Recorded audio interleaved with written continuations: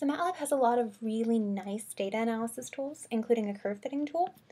Some curve fitting in MATLAB can be done on the command line, but a lot of really nice tools are built into one in the curve fitting tool, which you get by just typing in CF tool.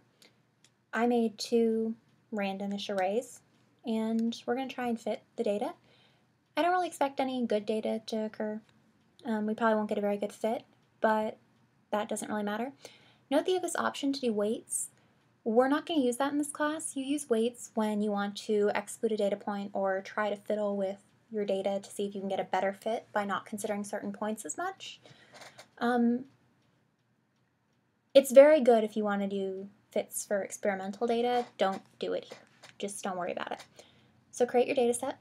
You don't need to smooth it, so just close. So now you want to fit the data. So you go to fitting and you can do a new fit. You're given a lot of options: custom equations, exponentials, Fourier, Gaussian, etc., etc. Custom is actually kind of fun to play with, although you shouldn't need it here, where you can add different terms and do really random functions. It's fun to play with. Probably not something you'll ever use too much, but let's say we want to see if a Fourier works here. So we're going to apply the fit, and it will give you the values for all of the coefficients that it finds. You have the option of setting some bounds. Those will vary depending on what kind you pick. If you pick to just do a polynomial, you'll be able to pick lower and upper bounds for your coefficients. So if we do that, you can see we get actually a not horrible fit by doing that. So let's keep that. So now we want to do things with plotting. When you do that, you can just say what you're plotting, and you can clear associated fits. But exclusion is something you won't use. This is if you want to exclude a data point.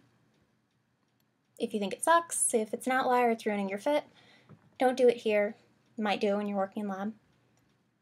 But now the one thing we do want to do is look at the fit, because this is nice, but you don't really get to put an x-axis label on it or a y-axis label, and that's not really nice for when you're doing your homework. So let's apply that, and you can see how it looks.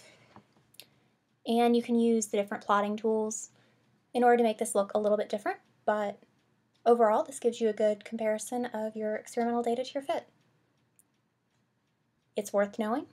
This is actually a little bit easier to use than Excel. I would use this instead of Excel on your exams, unless for some reason you don't have the Caltech network, in which case Excel is your friend.